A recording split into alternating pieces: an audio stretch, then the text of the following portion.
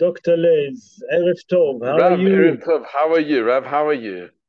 Baruch Hashem, how are you? How are you doing? Sure, a lot of news happening here, a lot going on. Yeah, The Middle East never stop. but Rav, we're seeing things that it's just unbelievable. Can I start? Bechavod, better. Okay. Come on. You know what? So Maybe there's another few minutes, okay, 1 minute. Maybe we'll wait for the others. I'm sure that they would like to hear your news. Who's with us? First of all, who's with us? I see Dr. Les with us. I see Stephen Kabetsnik with us. Hello, Stephen. And Shemsong. Hello. Who's that? Who's with us else? Samsung? Who's that? Who's with us? Not sure who's with us. Uh, Yes. Rabbi Who's also, Frank, yeah, I'm here, the Rabbi. Ah, It's that's Frank, yeah. you. Frank, how are you? All right, Okay, and it's good to yourself? know. I didn't recognize because it doesn't say anymore Frank. It's a different phone you have. Yeah, I've got a new phone. Yes, yes. I don't know. I'm going to do that. Okay, all right. Okay. I just wanted to know who's with us. Okay. Okay. Good evening, everyone. Okay, so I think that we are 8 o'clock. Dr. Les, bechavod. okay. So Rav, wow, so much is going on here. There's never really ever a dull moment, but amazing news has come to light. So what happened is that there've been these incredible protests and tremendous anti-Semitism at many American universities, including Cornell, Harvard, Berkeley, and Fox reported last night that these universities are receiving hundreds of millions of dollars from Qatar, from Arab countries, but hundreds and hundreds of millions of dollars. So there's no wonder that they've taken a very anti-Israeli stance, and the deans of a lot of the departments at the universities are on the pay from this money that's coming from very wealthy Arab states. So no wonder the anti-Semitism is increasing, and there have been many Jewish donors that have now stopped. They stopped their donations, but it's really a drop in the ocean compared to the money that they're receiving. And it was made public that Honest Reporting, which was actually founded by a Jew, and they had Roth. He was in charge of for many years, exceptionally anti-Israel, but extremely anti-Israel. They labeled Israel an apartheid state. They got funding from Saudi Arabia, millions of dollars from Saudi Arabia, and that was made public. So when we hear about anti-Semitism on the rise, there's underneath there's always something going on. But breaking news, which happened last night, which is rocked, and it should rock the world media, is Honest Reporting actually exposed that one of the reporters, and this is major news, his name is Hassan Aslia. So he was embedded with Hamas when they came into attack on the 7th of October.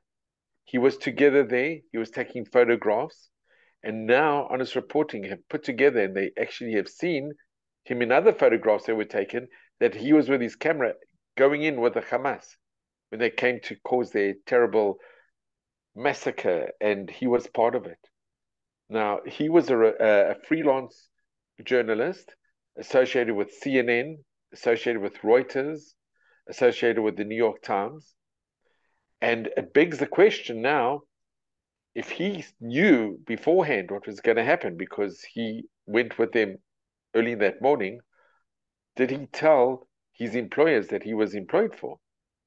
Not only that, if he took photos and he was watching while these tremendous atrocities were taking place, he's guilty of the same crimes. And it's unbelievable that you have the New York Times that still hasn't answered Honest Reporting. CNN said that they've actually now stopped their association with him, a little bit too late. And we're going to hear from Reuters. They've apologized, but apology really means very little after the fact is there. And it shouldn't come to us as a big surprise that the New York Times, which is Jewish owned, during the Shire, they buried all the stories about the Shire in like the 39th page at the bottom there. And they actually made Adolf Hitler, Yamach Shemo, Man of the Year in 1938. So the New York Times were employing this journalist who was together with Hamas when they perpetrated the worst evil that has befallen the Jewish nation since the Shoah. So I don't know if you're going to be seeing this. I doubt you're going to be seeing this on SABC. I doubt you're going to be seeing this in the Sunday Times or in any South African publication. But just go into Ynet, go to any Israeli newspaper, Times of Israel, Jerusalem Post, and there it is. So you just see the total sheker. And lastly, Rab, there are going to be tremendous protests in London, in all capitals in Europe, in America. Isn't it interesting that there's no protests about the hostages? They don't mention the hostages because they don't really care. And tonight, there is a protest, a very good protest in Tel Aviv by the medical staff against the Red Cross. And they're saying to the Red Cross, what are you doing? How come you don't go and visit? How come you don't put pressure to find out what's happened to the babies, what's happened to the older people, what's happened to the refugees, what's happened to all our hostages that are sitting in the hellhole in Gaza? The Red Cross doesn't care, like they didn't care in the Shoah. What can we do? So thank God we've got our own nation and we're going to protect ourselves, and this will never happen again. This is the motto now. Never again became ever again, but it's going to be never again. So we just want to wish you all a Shabbat Shalom, Rav, and we should only know B'sorot Tovot. Amen. Thanks God that we have HaKadosh Baruch Hu on our side. Okay, good evening, everyone. Thank you, Dr. Les, once again for all the update. Beautiful update. Thank you very much. Rabotai, this Shabbos we're going to read Parashat Chayah Sarah. Chayah Sarah, it's a very interesting parasha. And Be'ezrat Hashem, we're going to try to bring some idea about the parsha that will help you on Shabbos to have a different idea what is hiding behind the Torah, what the Torah tells us. Be'ezrat Hashem, na'aseh v'natzliach v'Hashem alenu berachamav yarviach. I would like to dedicate the show, in the soul of Esther Kadem Bat Ketia, Mordechai ben Rahma, Arav Avraham Chaim ben Eliezer Yaakov, Tamar bat Zehava, Yaakov Salomon ben Paha, Dvorah Ruth bat Beila, Malka Regina bat Joya, Keti Gurgia bat Farha, ושושע בלימה בת מרדכי בצלאל. נשמתם תהיה צרורה בצור החיים עם כל שאר מתי ישראל. Also, I would like to dedicate the shiur in health of Menashe Naji ben Farha, Liora bat Miriam, הרב משה בן באי בתיה, הרב משה בן דבורה, הרב שלמה יהודה בן דליה, הרב אברהם בן מרינה, דבורה בת אסתר, אורנה בלומה בת מרים, שיינה קיילה בת חנה, מרדכי דוד בן לאה, חיים נחום בן פסע רזה, אהובה קדן בת טלי אסתר, ברוך בן שרה חיינה, ניצן בן ורד, שמואל מאיר בן שושע בלימה, יהודה הלל בן שולמית לאה, משה אברהם בן חנה ריבה, חיה ציפורה בת רחל, איילה עדן בת רבקה, טובה ליבה בת רחל, שרה בת פנינה, יהושע חיים בן חיה לאה, ולאה בת רחל, וכל שאר חולי ופצועי עמו בית ישראל בכל מקום שהם. Jeffrey, don't forget to unmute your microphone. We start Parashat Chayah Sarah. ויהיו חיי שרה 100 שנה ו20 שנה ו7 שנים, שני חיי שרה. Sarah's lifetime was 100 years, 20 years, and 7 years. The years of Sarah's life. Rabotai, on that verse, there's many questions, but we're going to tackle tonight only 2 questions. We're going to start with the first, what it say here, Vayihiyu. How come that the parsha starts to tell us Vayihiyu? And those was the life of Sarai Menu. And then look what it says, Mea Shana, 100 years. In Hebrew, it says Shana. It doesn't say Shanim, singly. Esrim Shana, singly. When it's come to Sheva, it says Shanim. How come? Why doesn't say Mea Shanim, Esrim Shanim, Vesheva Shanim? How come that only when it's come to Sheva, it's come to tell you in plural? The rest is in singular. Be'ezrat Hashem, we'll try to tackle that. And we start the parsha. Vayiyu.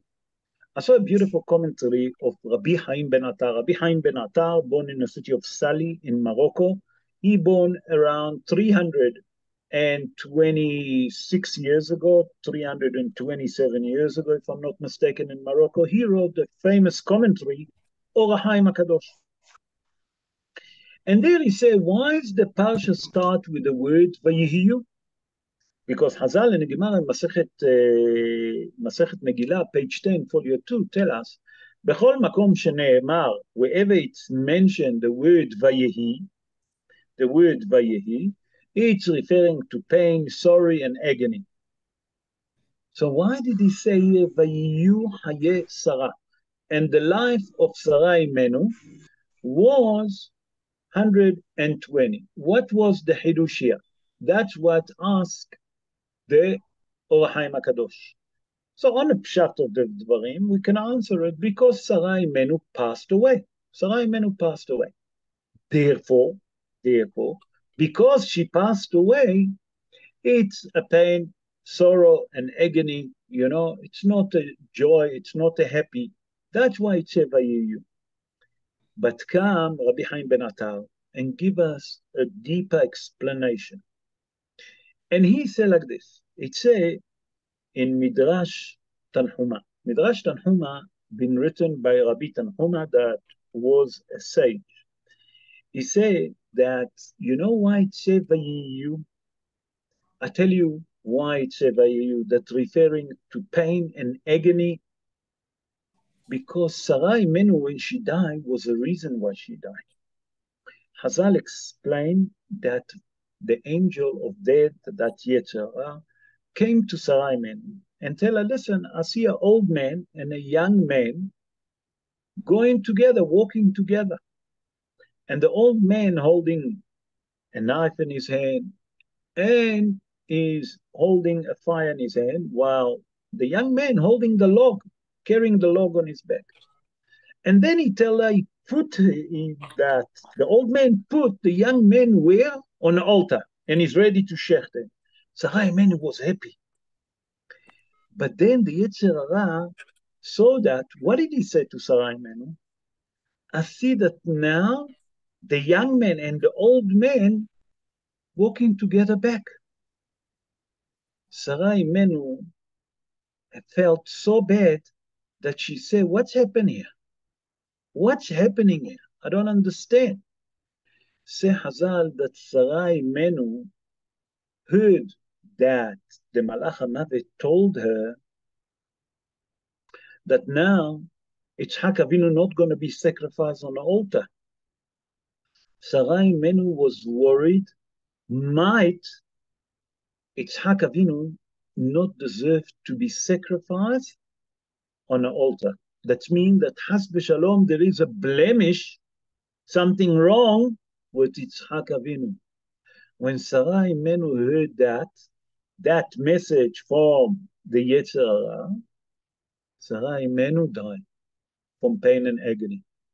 Said the Or HaHaim HaKadosh, now you can understand why is the Parsha start, Vayihiyu, that's referring to pain and agony. You know what caused Sarah Imenu pain and agony?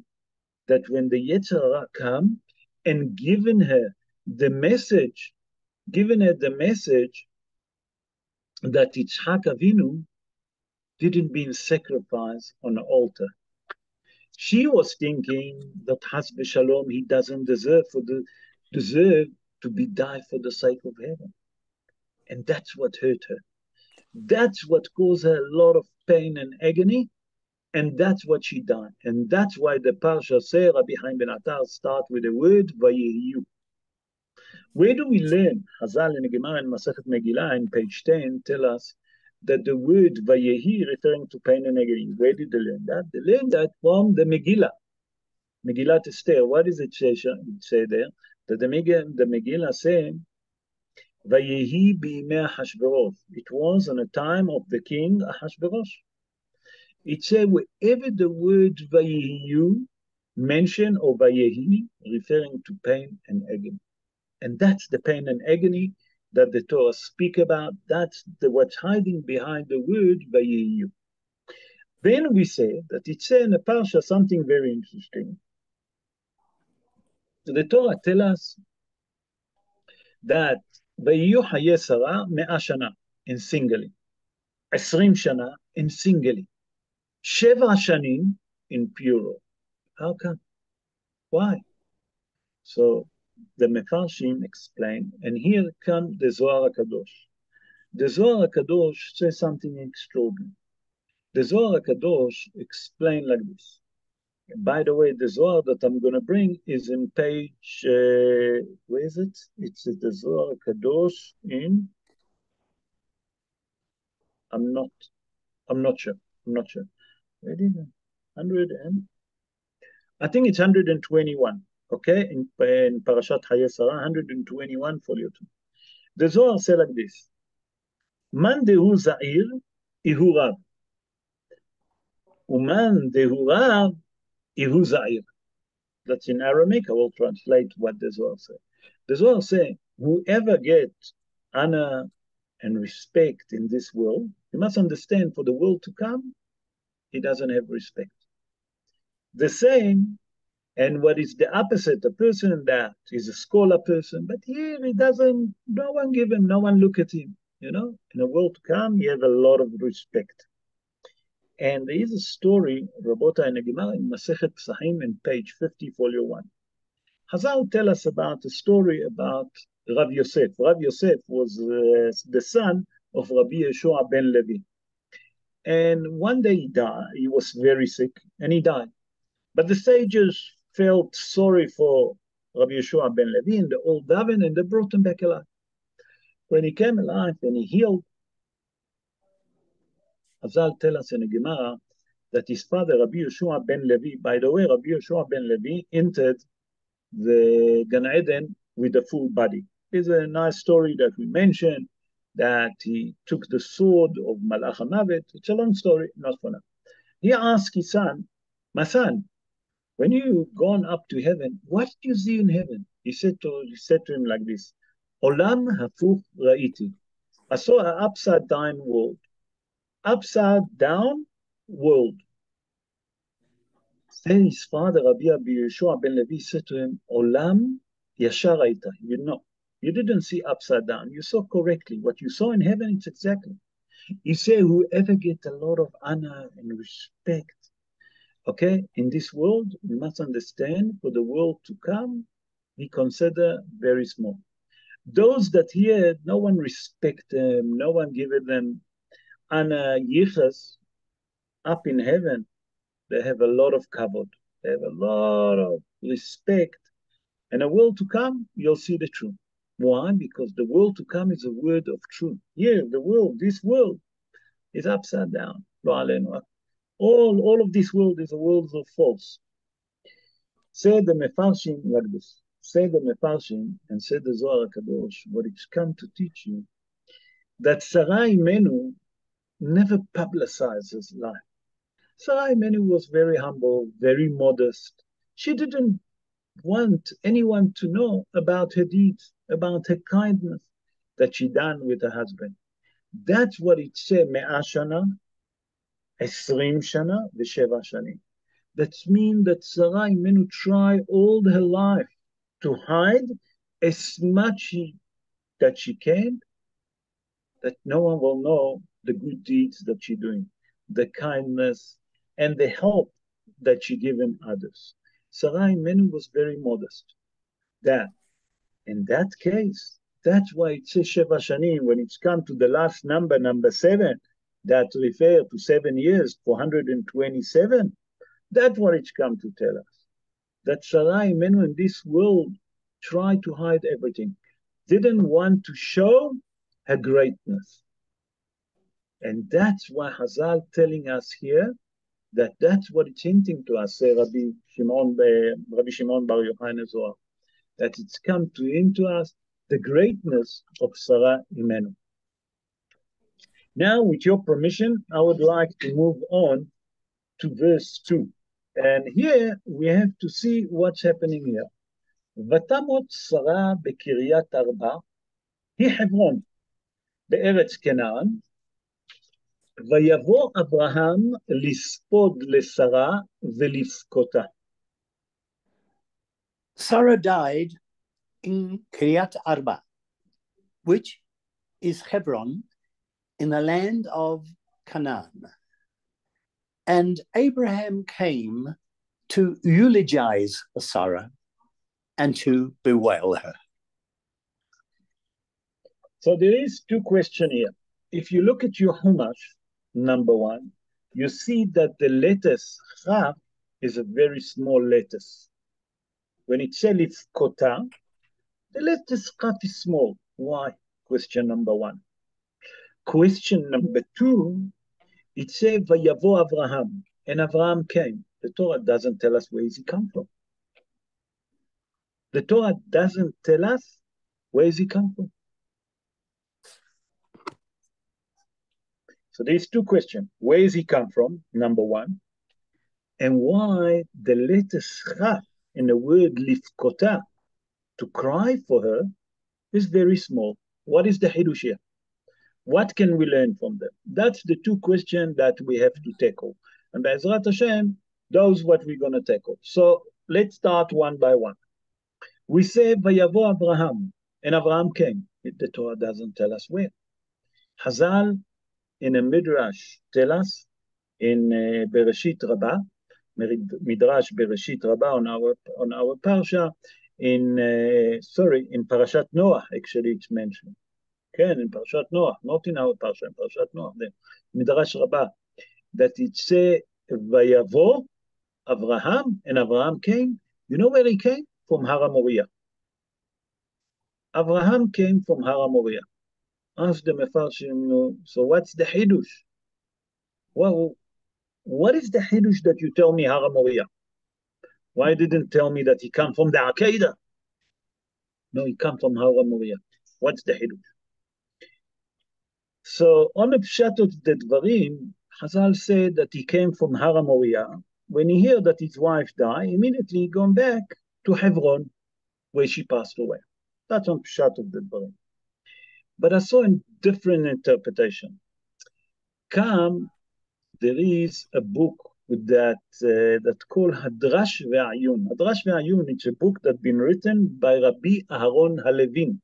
Rabbi Aharon HaLevin, if I'm not mistaken, he born in Galicia. He born around 143 years ago, 144 years ago. Don't hold me into it. In his book, Hadrash Ve'ayun, he says something very, very interesting. He said, let me explain to you why Hazal in a Midrash say Mehara Moriah, from the mountain of Moriah. What was the Hidush here? He said that here Abraham Avinu, when he wanted to eulogize and to cry for Sarah, what did he start eulogizing? He eulogized to Sarah nothing about, I'm sure that he did, but the one important thing that he eulogized and he put the emphasis in for them, and that was what he put as Sarah's virtue is Har Moriah. Why?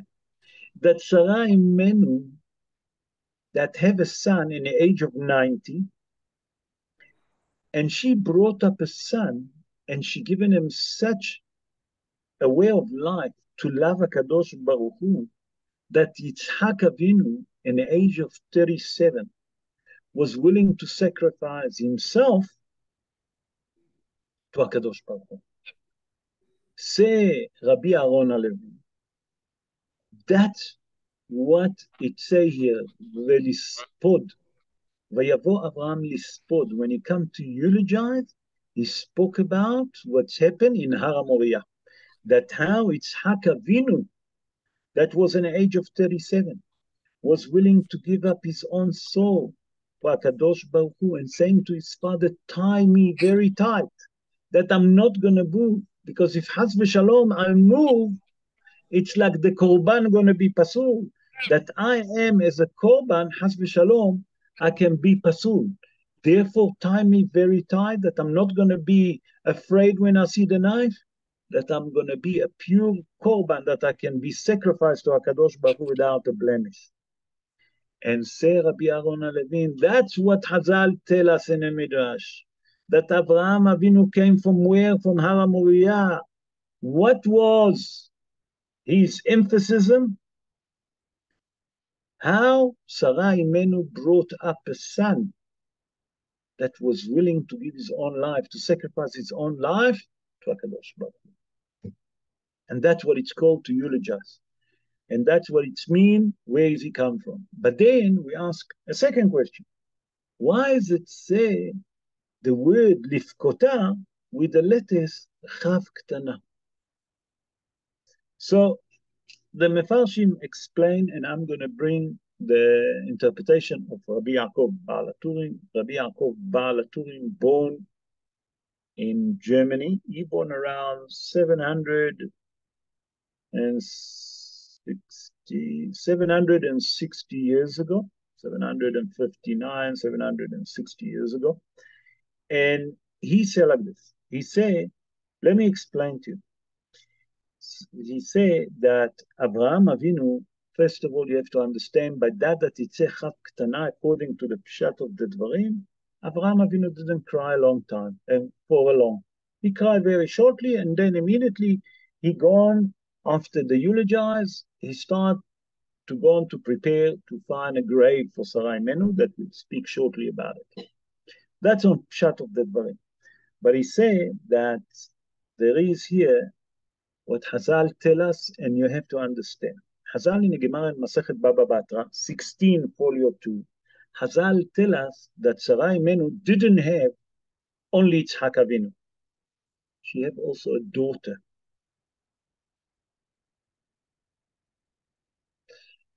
Say Rabbi Yaakov Baal HaTurim, according to the Gemara in Masechet Baba Batra, in page 16, if you look from far away, you see that the word lifkota with the chav ktana, it look like lebita. That means that Avraham Avinu come to eulogize and to cry not only to Sarah, also for the daughter of Sarah. That Hazal tell us. That means that when Avraham Avinu come to eulogize to Sarah, eulogize also for her daughter that died with her. And at the same time, and they both heard that the Malach HaMavet try to entice Sarah. Why is your son, when he saw that Sarah was happy that her son going to sacrifice himself, he said to her, how come that your son never gone been sacrificed? And Sarah have so much grief for it, so much pain, that that's what caused her to pass away. So that's when the other daughter, the daughter, not the other daughter, the daughter of Sarah passed away. Then there is another explanation that why dafka, that chav ktana, that Hazal say that Abraham Avinu, when he spoke, everyone spoke about Sarai Menu. We know the midrash that say bat mea kebat esrim bli het bat sheva layofi. That means that it's come to tell you that Abraham Avinu, when he eulogized Sarah, he spoke on the latest 20. What it means, al chav ktana, that he spoke about the righteousness of Sarai Menu. That's a sword that brought by Rabbi Eliyahu Yitzhak Mibrisk. Rabbi Eliyahu Yitzhak Mibrisk, keep bringing that interpretation. And let's go to verse 3. And look what it says here. And here is a punchline. Rabotai, there is a very beautiful punchline. Look what it says here. Vayakum Avraham me'al pene meito. Vayidaber el benehet le'emor.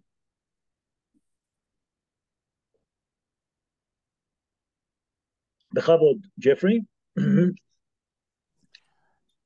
Abraham rose up from the presence of his dead and spoke to the children of Chet, saying, okay, here we see that the Torah tells us that Abraham Avinu rise on the front of his dead. But the Torah doesn't say that. The Torah tells us, Vayakom Avraham, Avraham rise, me'al pnei meto, above the face of the deceased. Who's the deceased? We know it's Sarah Imenu. Come all the Mefarshim and ask, what's happened here? Why does the Torah tell us that Avraham Avinu have to raise up, leave the deceased, okay, but he raised up on the top of the face of the deceased. The key word, the face, pnei meto. On the pshat of the dvarim, we know that Avraham Avinu stood up, raised up, and going to find a grave to bury Sarah Imenu. That's on the pshat of the dvarim. Come the Mefarshim and ask, wait, why is the Torah wrote me'al pnei meto, above, or he stood up, he raised up above the face of his deceased? What's so important that the Torah tells us the face of his deceased? Pnei met, the face of the dead person, the face of the deceased. I saw a beautiful commentary that wrote by Rabbi Yonatan Eifshitz. Rabbi Yonatan Eifshitz, born in the city of Krakow in Poland. He born around 332, 333 years ago. I think more 332 years ago. In his book that's called Ya'arot Dvash, the forest of honey. And there he bring interpretation that been mentioned in a midrash. And Hazal tell us in a midrash that the people that can be buried in Ma'arat HaMachpelah, it's only people that die with a kiss of death, the death of kiss. Say Hazal in the Gemara in Masechet Avodah Zarah, page 20, folio 2. Hazal say in the Gemara in Masechet Avodah, Malach HaMavet, 3 טיפים תלויים בחרבו. 3 drops there is on the top of his sword. What are they? טיפה אחת הורג בה, that one tip he killed the person. The one tip he changed the color and the face of a deceased. And the third tips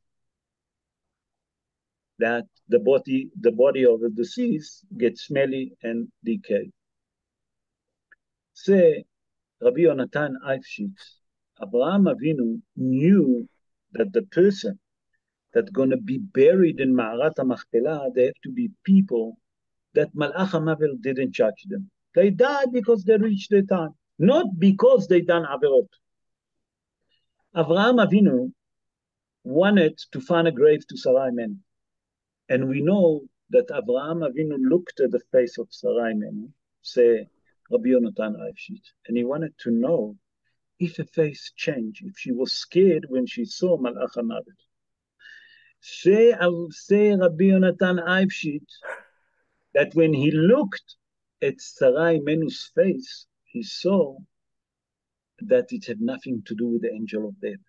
Therefore, Avraham Avinu raised up immediately and go to buy the Ma'arat HaMachpelah, the grave of the patriot. Why? Because only a person that didn't been killed by Malach HaMavet can be buried there. And Sarah Imenu, when he looked at her face, he see that nothing wrong with her face. Her face didn't change. That means that she died the death of kiss. In that case, Sarah Imenu can be buried in Ma'arat HaMachpelah. Immediately he rose up and he left to go and bury her.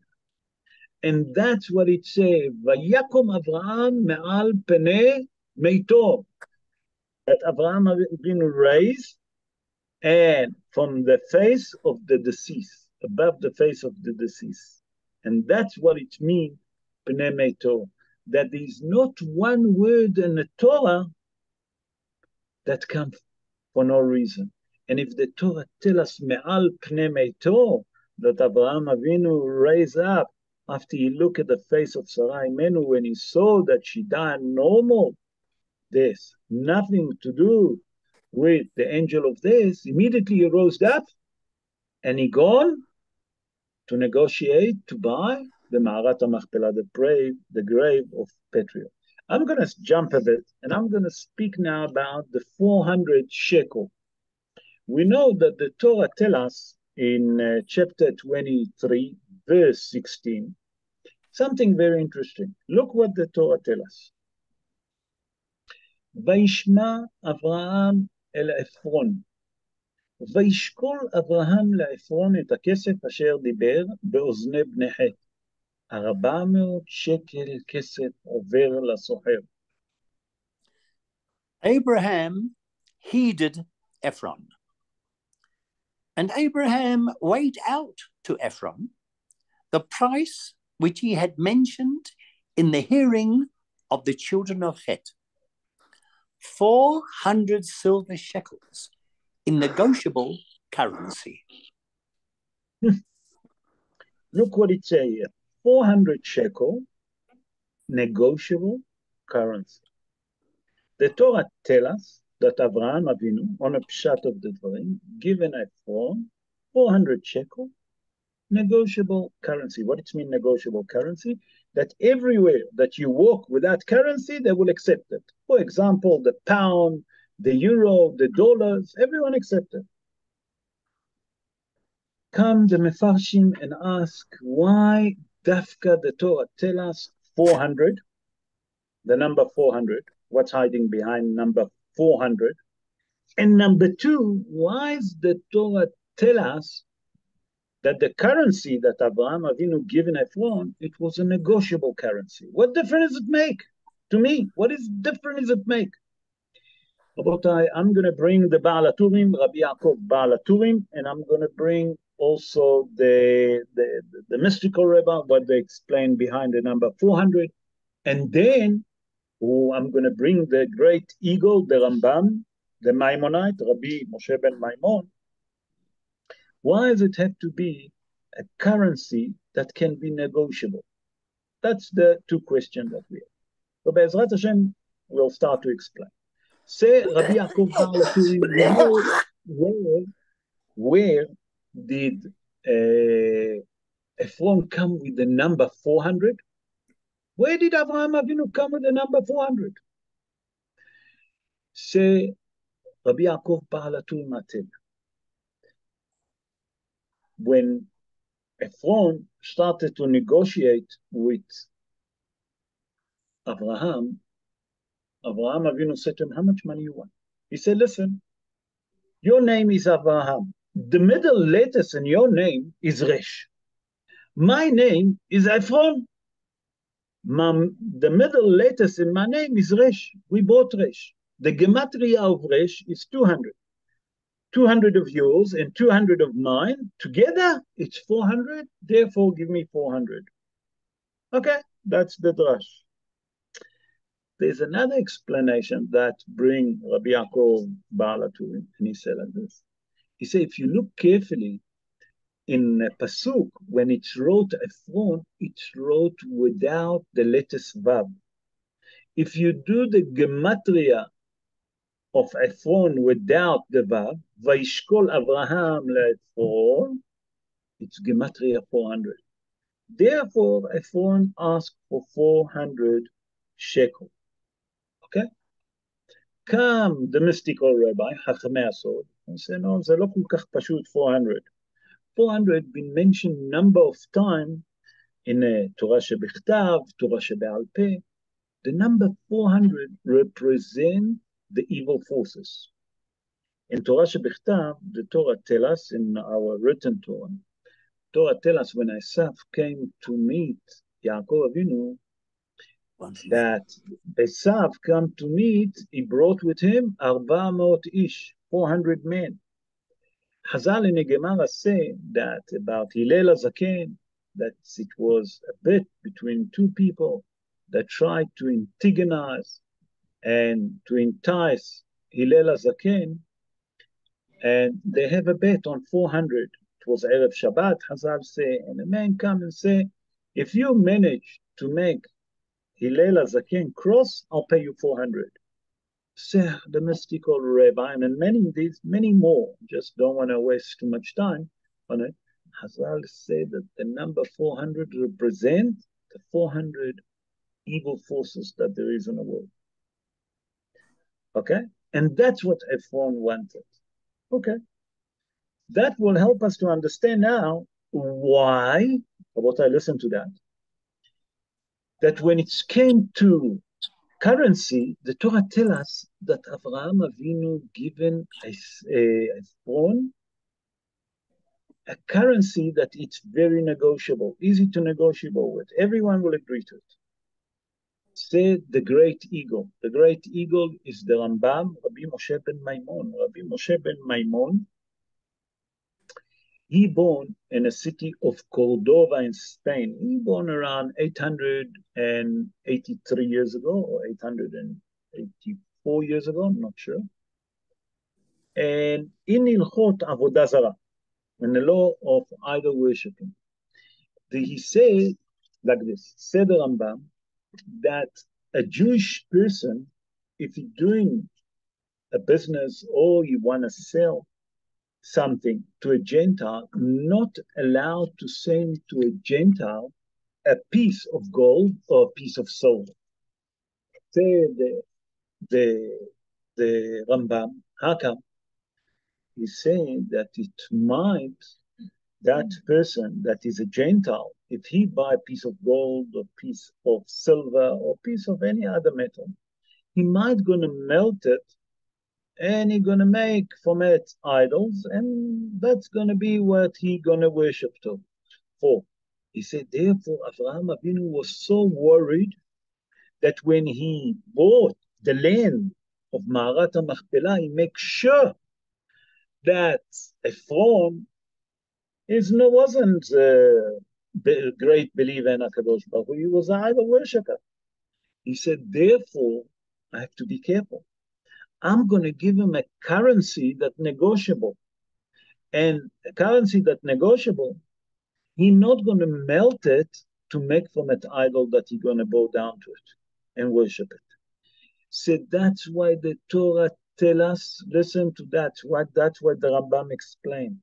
You know why Avraham Avinu given Ephron a currency that's negotiable? That it's not going to be a chance that Ephron Chas v'Shalom gonna make from the money any idols. And that's why he given him the currency. That's why the Torah tells us, to show us the righteousness of Avraham Avinu. Who was Avraham Avinu? That he was worried that his money, Chas v'Shalom, not going to be turned to idols, to Avodah Zarah.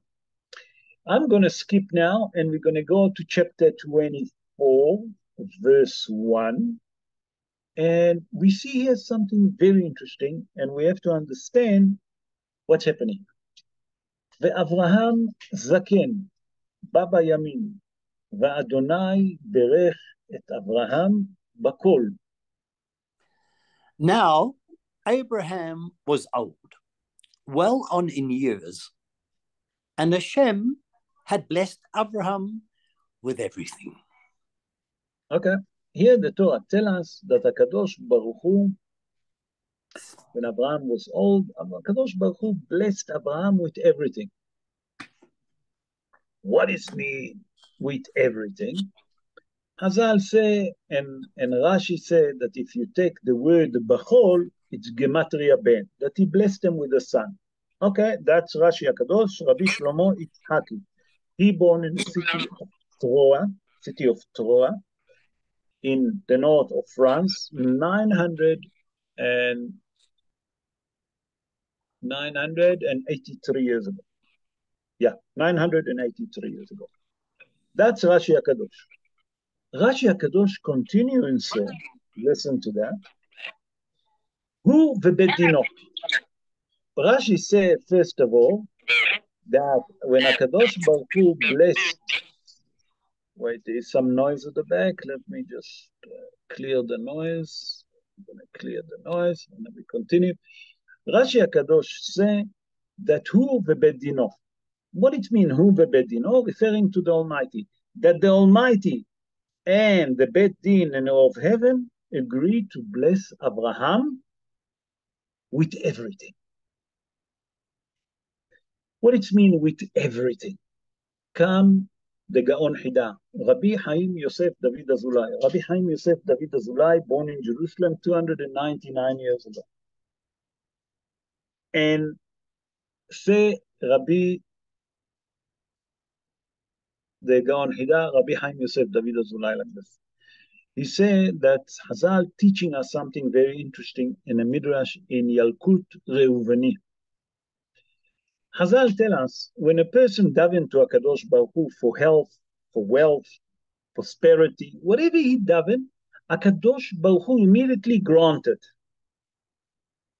But then come the malach that criticize against that, that's Yetzer Hara, and said to HaKadosh Baruch Hu, wait, before you bring in the prosperity down, this person done averot. How can you give him? He doesn't deserve. And here comes the negotiation, to give a person, not to give a person, to give him health, to cure him, not to cure him. There's a what we call it, an argument in heaven, if the person deserves it or not.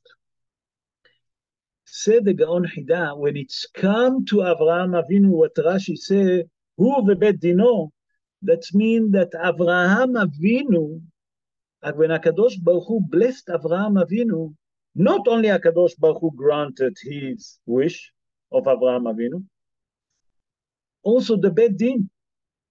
That means even the Yetzer Hara, those that try to criticize against Avraham Avinu, also agree. That means no one tried to stop the prosperity and the wealth and the health to Avraham Avinu. Said the Gaon Hida, how do I learn? It said, V'Hashem, V'Bachibur, V'Hashem birech et Avraham. That means that the Almighty and his court, that means the Bet Din, agreed that Avraham Avinu deserved everything, that he deserved all the prosperity. He said, from here, you learn something very important. What was the mitzvah that Avraham Avinu was holding to it very strong? Chesed, kindness. He said that, said the Gaon Hida, from here you learn.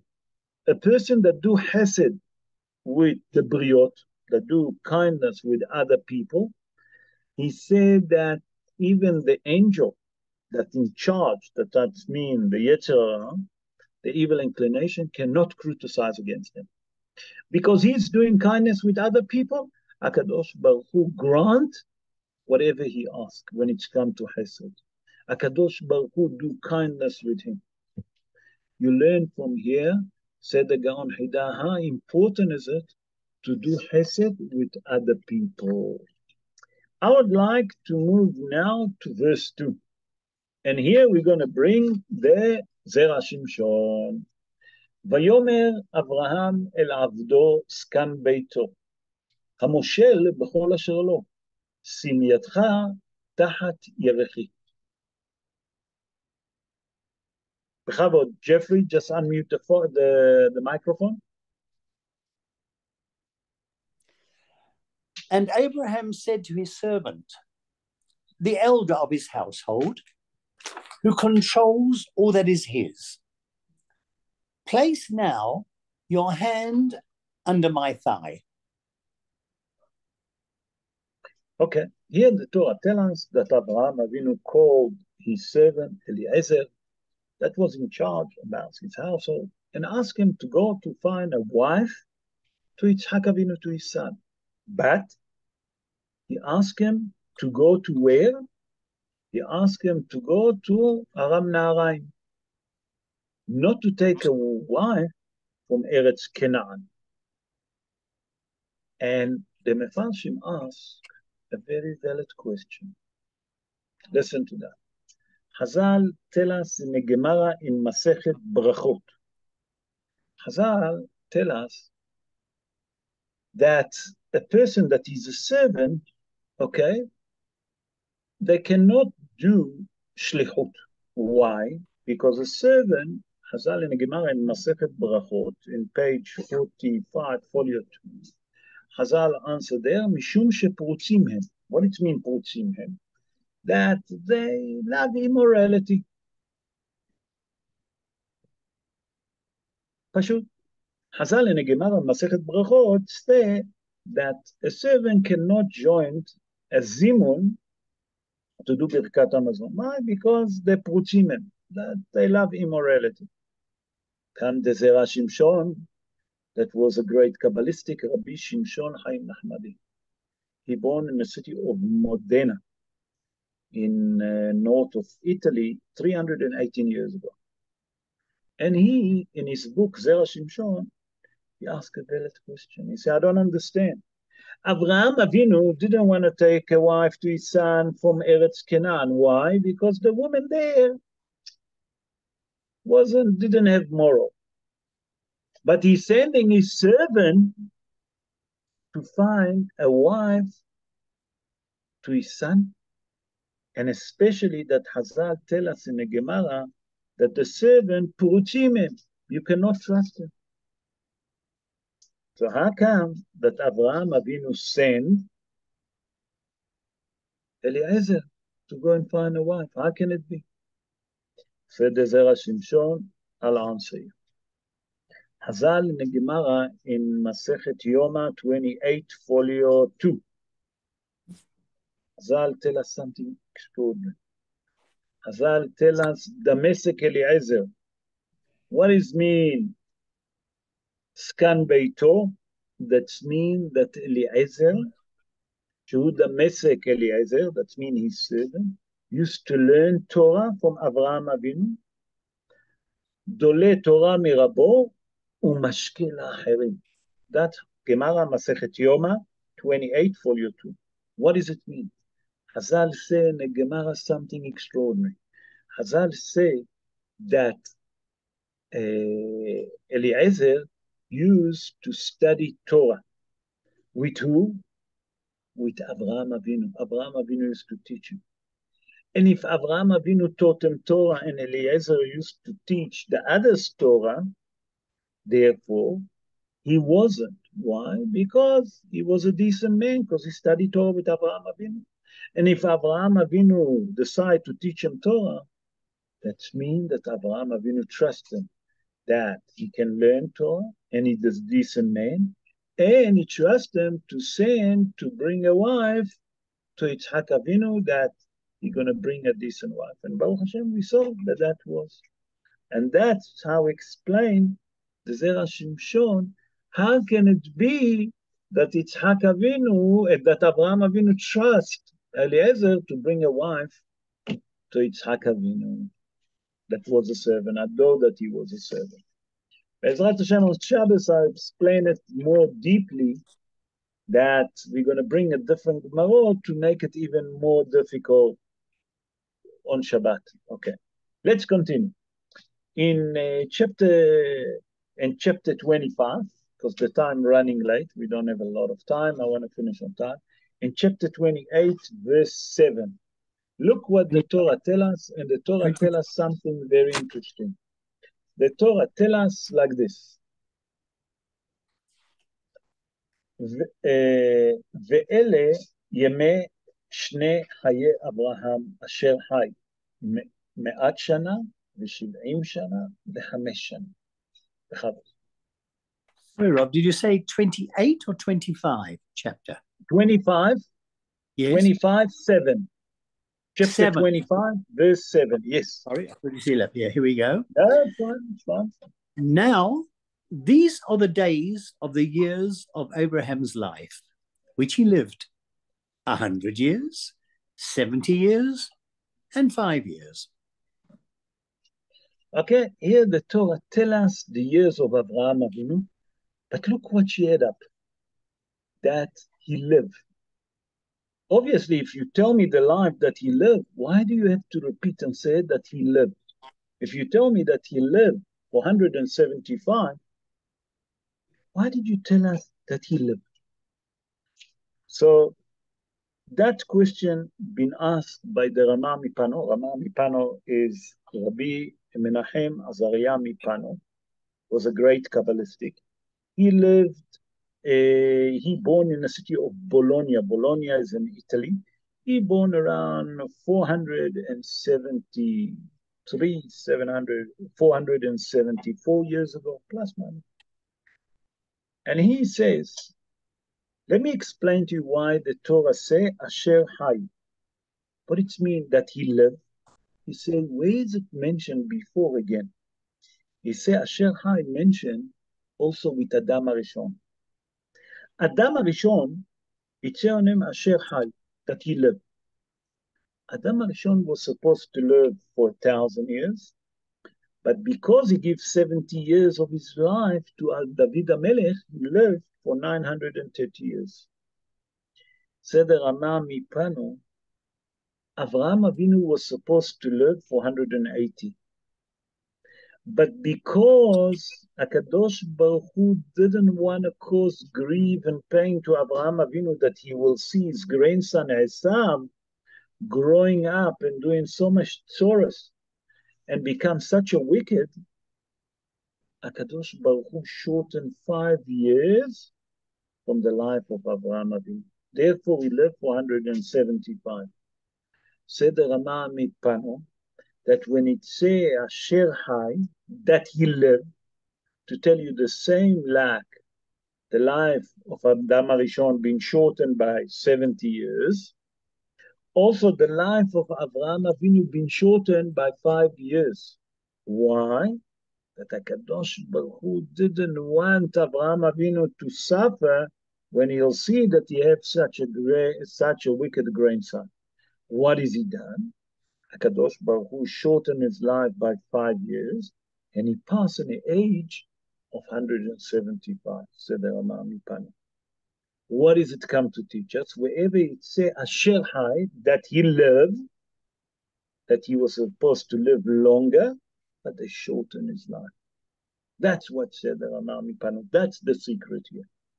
And by Ezrat Hashem, Rabotai, that we should all merit, us and all the Jewish people over the world, to merit to live a long life, to merit to see Mashiach Tzidkenu speedily in our day. Amen, Ken Yeh Ratzon. And I would like to dedicate the shiur, number one, for the health of those that have been kidnapped, that HaKadosh Baruch Hu will release them from their captivity speedily, that also those that injured, that HaKadosh Baruch Hu will heal them, a heal that not going to be any pain on it. Those amongst the Jewish people that need health, that HaKadosh Baruch Hu will heal them speedily with no pain and agony. And those that passed away for the sake of heaven, they Kedoshim, they holy people, that they should daven to HaKadosh Baruch Hu to send us Mashiach Tzidkenu speedily in our day. Amen, Ken Yeh Ratzon, that we see the building and coming of Mashiach in our day. Amen, Ken Yeh Ratzon. I hope that you enjoyed the show, Rabotai. I hope that that's given you a different way on Shabbos, Be'ezrat Hashem, when you're going to read the Parashat, to look at the Parashat. Those of you that want to ask question, please unmute the microphone and can ask question. Bechavod. Rob, can I kick off? Sure, you. Bechavod. Good evening. Good evening. There seems to be a tremendous connection with the way this verse is spoken. Ma'esh Shana. And it says, yes, Shavim Shana, V'chamesh Shanayim, just like with Sarah. That's Could it be a exactly like connection? Sarah. There is a big connection. What's the connection? Could it be that? We know that Abraham Avinu and Sarai Menu, they both was the pillar of Chesed in the world. Abraham Avinu used to convert the men, while Sarai Menu done the conversion for the female, for the woman. That means that they both of them. What was their purpose on life? That people are going to believe in the Almighty. Remember, in their time, they didn't have Torah. They have only 7 laws of Noah. One of the mitzvot that you have in a 7, Besheva mitzvot b'Noach, to believe that there is one God, not to worship idol. Sarah Imenu, and Avraham Avinu, the life project, okay? Like we come to the Shabbat, like we have Shabbos project, etc. The life project, the life mission, or the mission of life for them, what was it? To convert the world to believe that there is one God, that there is a creator, against paganism. So Avraham Avinu and Sarah Imenu, everything that they done it how? With modesty and quietly. Avraham Avinu stood on one side and the rest of the world against him. The modesty and the humility of Avraham and Sarah was exactly the same.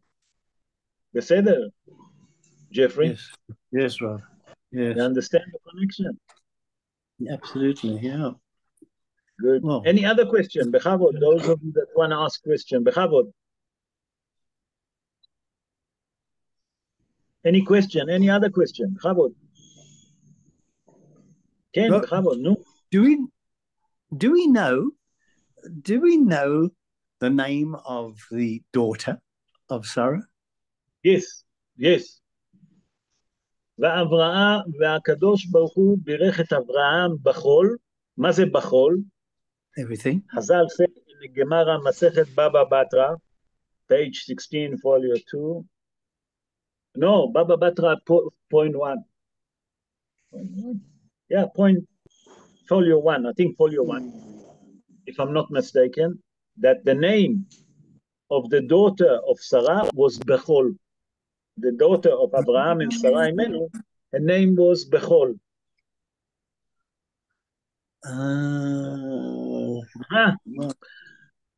I'll tell you another secret. What was the name of the mother of Rivka Imenu? Rivka Imenu, in the end of the Parsha, the Torah tells us, the Torah tells us that Eliezer gone to fetch Rivka from Haran. Okay? The Torah tells us that her father was Betuel, the brother was Lavan, but the mother didn't been mentioned. Her mother was, Hazal said, the name of her mother was Deborah. Wow. Why did they call Lavan, her brother Lavan Arami, Shaya Ramai, that he was a crook, say Hazal. Why they call her father Betuel? Hazal explained that he was a very important person, and he was like a mayor of the city. And every woman that was supposed to go and marry the husband, the night before she married, she spent the night with him. And it's called Betuel, Milshon Betulin. Okay? So now you can understand why the angel killed Betuel. Why did he kill Betuel? Hazal said, Nachon, that he changed, that Betuel wanted to kill who? Eliezer. That he swapped, so the angel swapped the glass, because he put poison on a water. But say Hazal, that's בסדר, אבל יש סוד בדבר, there's a secret into it. Say Hazal, that Betuel wouldn't do it to Rivka, because Rivka now going to marry who? Yitzhak. HaKadosh Baruch Hu say, Rivka, you're not touching. I'm going to kill you before. בסדר? Sure. יש הרבה סודות בדבר, a lot of secret. I see Ivor want to ask a question. Ivor, בכבוד. Anthony, בכבוד. I see that you're trying to ask a question. בכבוד.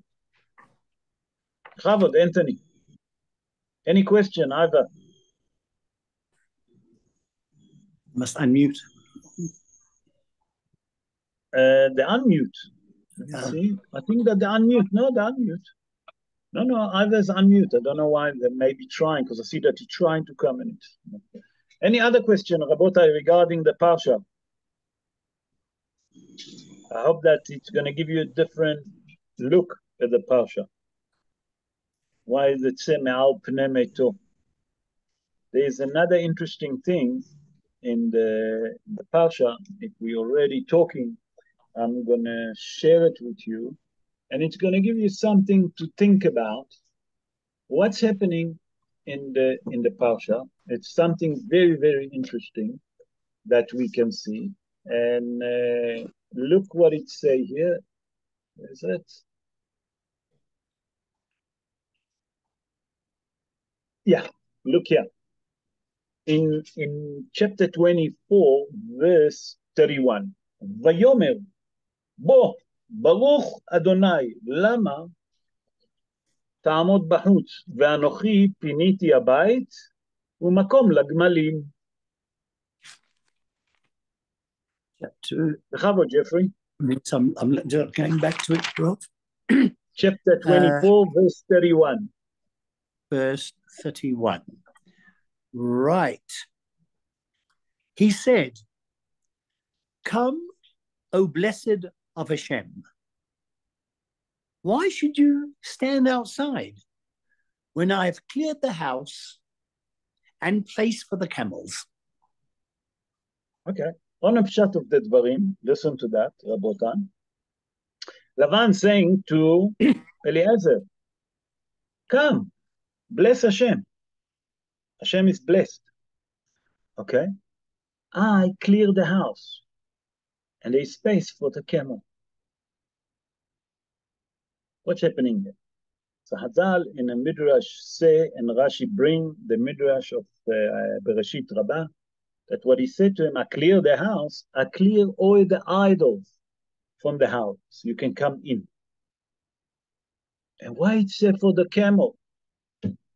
And why it said blessed Hashem? Why is it so important that he cleared the house and it said bless Hashem? No. So I'm not going to keep you long, but this one I'm going to speak on Shabbos. Some of you are going to be on a show on Shabbos, so you might going to hear it twice. But listen to the Hidush that said the Zera Shimshon. The Zera Shimshon say that when Lavan saw that Avraham Avinu sent Eliezer, he realized that Eliezer is not a slave anymore. Why? Because Hazal tell us something very interesting. Hazal tell us that in the Gemara in Masechet, where did I see it? Which Gemara? Let me think. I think in Masechet Yoma, yeah. Masechet Yoma 22, folio 28, sorry, not 22, 28, folio 2. Hazal say that Avraham Avinu, okay, when he decided to send Eliezer, he taught him Torah. So Eliezer become, number one, we explained that he become blessed. He's not cursed anymore.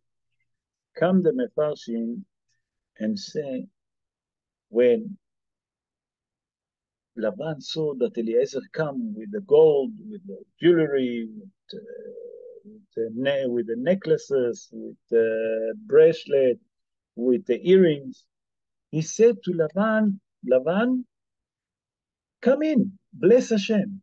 Why did he say bless Hashem? If a person is cursed, he can't say bless Hashem.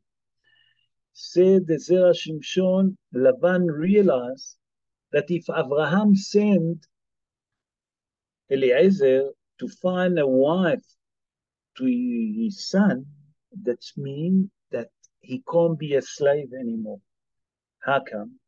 Hazal explains something extraordinary. Hazal explained in the Gemara Basechet Baba Metziah in page 59, folio 1. 59, folio 1, yeah. Hazal say that if a person asks, if the master asks his servant to do a mitzvah, or to do something. No, it's not Gemara Baba Metzia. No, I'm mistaken. No, it's not Baba Metzia. No, it's not Baba Metzia. I don't remember where is it. It's a mistake of mine. They say if the master asks his servant to do a mitzvah or to do any kind of a job, and that he asked him to do it, that means that he given him the freedom not to be a slave. That means that he take him out of slavery. Said the Zera Shimshon, when Lavan saw that Eliezer came, Eliezer didn't come by himself. He came with other people because he brought camels. So he was with him. Other people came with him. He said that he realized that now Eliezer is not a slave anymore. Eliezer jumped. His status is changed from curse, that is a slave. He changed to what? To be blessed, that is not curse. Say, Hazal, what does it mean, curse, not curse?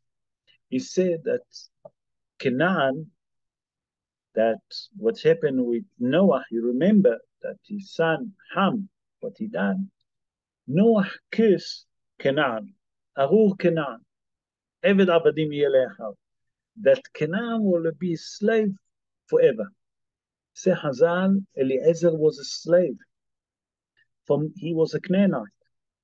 By that Abraham Avinu took him and taught him Torah, and then sent him to the mission to find a wife to Yitzhak Avinu. He changed his status from curse to blessed. Now he's not anymore a slave. When Lavan saw that, he said, Bo, come, please come, you blessed. Now you blessed. Now I know that you blessed. Why? Because Avraham Avinu sent you. And then Piniti Abayit, there's no more idols. Why? Because he knew that Eliezer now become a believer in HaKadosh Baruch Hu. And if there is statues and there is idol inside the house, Eliezer will not going to come in. Now we understand the Hidush. Come in, and there is a place for you and the camel. Now you understand. There is also a secret about the camel, but that's going to take us another half an hour. I don't want to delay you too much. Rabotai, I hope that you enjoy the show. I hope that you get a lot of ideas for Shabbos, that Be'ezrat Hashem, that when you read the Parsha on Shabbos, you get a different way of looking at the Parsha. I would like to wish all of you Shabbat Shalom, to you and to your family, and to Kol Amo Bet Israel. Shabbat milizok u'refuah krova labo. That means Shabbos is the time to shout to HaKadosh Baruch Hu, and He gonna send cure with no pain. Be'ezrat Hashem, to all the Jewish people, to all of the injuries people that there is, to all the sick people, Amen. and especially those that been kidnapped, that we should merit in the power of Shabbat to see Mashiach Tzidkenu speedily in our day. Amen. Ken Yeh Ratzon. Amen. Am Yisrael Chai. Rabotai, Amen. Am Yisrael Chai, Am Yisrael Haya, Am Yisrael Yiyeh, Kayam. Am Yisrael Chai v'Kayam. Kayam. Remember that. Be'ezrat Hashem, that we should merit to celebrate together in Eretz Israel, to see Bet HaMikdash, to wish all of you a great Shabbos, a great week ahead, to look after yourself. Dr. Les, once again, Shabbat thank you very Shalom, much. Rav. All the best. Thank you, Rav. Thank you, Rav. Well done, Kol tov. Liz. Well done, Thank Liz. Well done. Good night, everyone. Thank you for joining us.